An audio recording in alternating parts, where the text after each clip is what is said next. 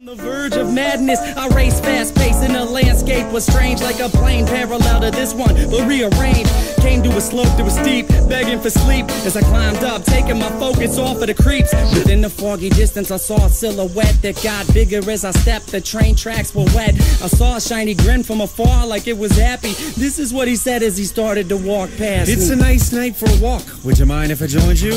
Do what you wanna do. Well, that's great, cause I'm going to. And not to annoy you, but see, I really have to ask what a young dude like you's doing out by the tracks. You waiting on a train? Nah, man, let me explain. Alright. I'm minding my business, so maybe you should do the same. I just been a witness to something sick and sadistic, so twistedly disgusting. You should feel real lucky you missed it. Ooh, easy with the tongue, son. Try to listen carefully. What you seen scary, but nothing when compared to me. I could show you things to paint all your dreams wanted. I can make you scream if I wanted. Or I can be the bee in your bonnet, your best friend forever. Two peas in a pot flocking like birds of a feather. And you never have a need to beg, work, or steal. If all this sounds worth it, then let's make a deal. All you want in life for the price of your soul. All the money you could fold, power that you can hold, I'll put you in control. Only if you're down to roll down these train tracks tonight. But where are we gonna go? Sitting by the tracks waiting for the night train, looking down the road.